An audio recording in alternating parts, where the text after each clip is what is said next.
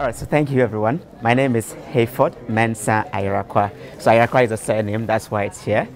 I'm with the University of Ghana and more recently with Lund University in Sweden doing my PhD.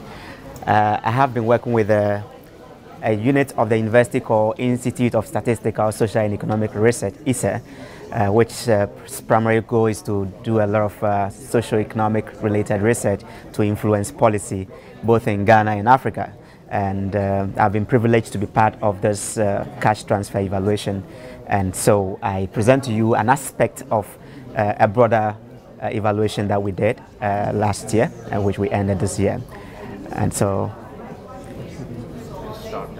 all right, so as we can see the topic, I'm looking at impact of cash transfers and on household consumption expenditures.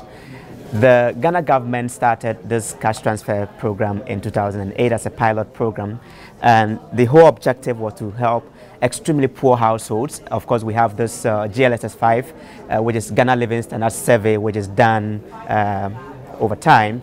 And the fifth one, of course, classifies some group of people as extremely poor. So the target of this program is looking at extremely poor, bottom 20% of the extremely poor households. And so to do this, at the same time when we're thinking about this program, the Yale University, in collaboration with the University of Ghana, specifically my unit, were considering a panel survey. And so we decided to build this into the whole program to allow for the evaluation process.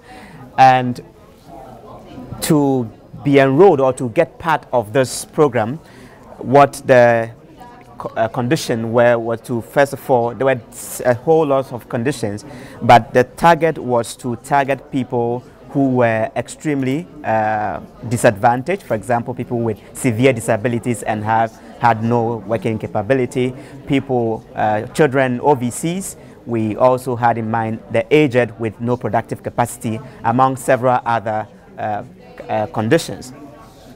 The objective for getting these people into the cash transfer program was to help them, in the short run to smoothen their consumption. But of course, in the long run, we were looking at the opportunity for them building human capital that would enable them to effectively take part in day-to-day activities in the economy.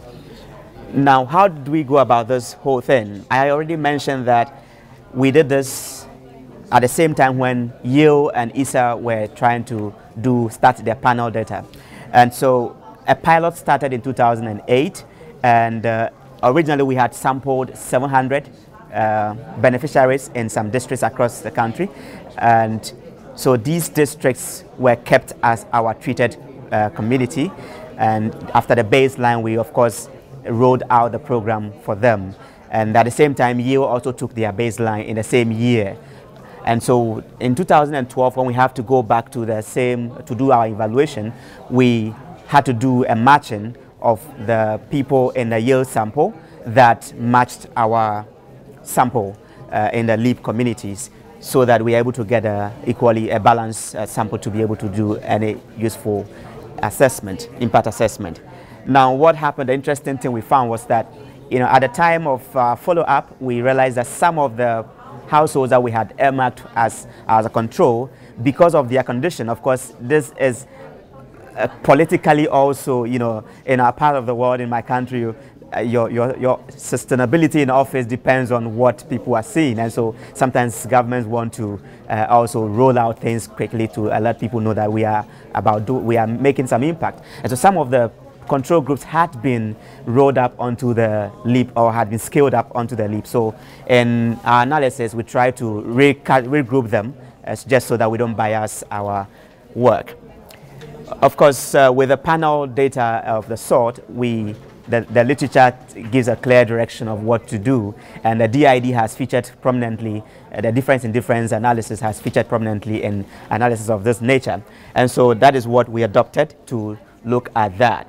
Now, this is just some extracts from the results and some summary of the key findings that I want to show to you.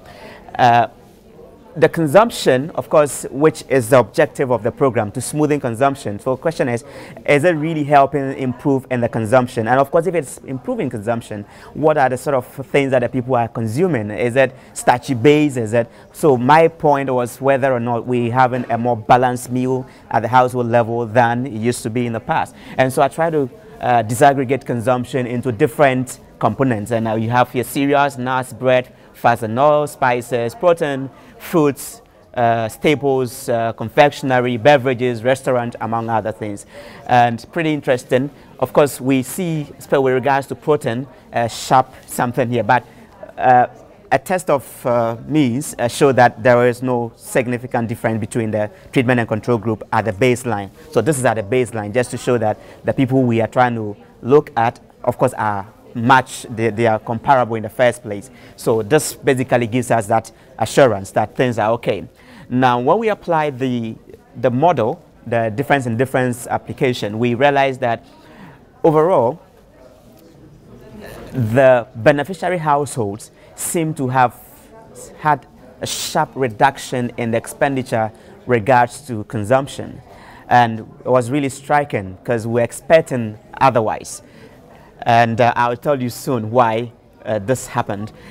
We also realized that there was no impact on protein-related foods, fats, and most of the indicators that we thought that once we are getting some assistance, we expect an improvement in some of these indicators. Rather, we're not finding any significant thing there. Again, for me, it was striking what is happening. And observed a negative impact on expenditures on cereals, beverages, and spices. So the results really don't look too good from the researcher point of view, and of course, even for policy point of view. However, something interesting, what we tried to find out was whether or not, prior to the program, were beneficiary households depending on, say, own produce for their consumption, or they were relying on remittances from other people for consumption, or after the initiative, are they now depending a lot more on purchases than, and we live in the cultural setting is such that once everybody knows that you are really poor, society or other households tend to have some concern for you and would want to extend a helping hand when the need arises. But immediately you are mapped and said that you are part of this initiative, obviously people step back. And so we realized that some of these things were interplaying. And so we saw that now there was a bit more a switch from own produce, which used to be the case at the time of rolling onto the program, to consumption that was now dependent on, purchases. Now, what we realized to be driving this result, as I conclude, is that for most of these beneficiary households, as I mentioned earlier, the benefits or the remittances were not coming and other people were not helping. But unfortunately, the transfers were not coming regularly as they should have come.